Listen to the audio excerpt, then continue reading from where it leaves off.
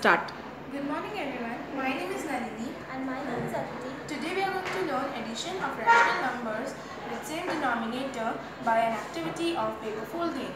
The materials required are glue stick, scissors, scale, sketch pens and a square sheet.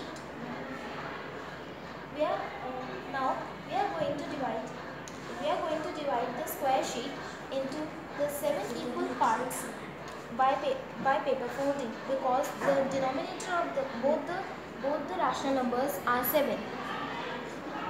You are going to add 4 by 7 plus minus 2 by 7. So you made a grid of 7 by 7 because the denominator of both the rational numbers are 7. Okay.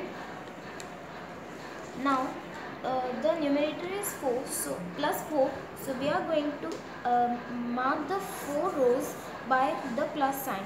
1, 2, 3, 4, and the second numerator is of negative sign. So we are going to mark the any two columns by the negative sign. 1, 2.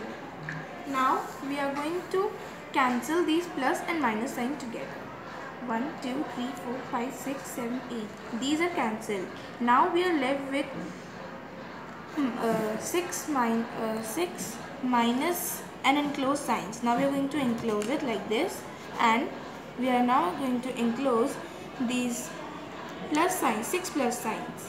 Now we are left with 1, 2, 3, 4, 5, 6, 7, 8, 9, 10, 11, 12, 13, 14. 14 unenclosed plus signs. So 14 by 49.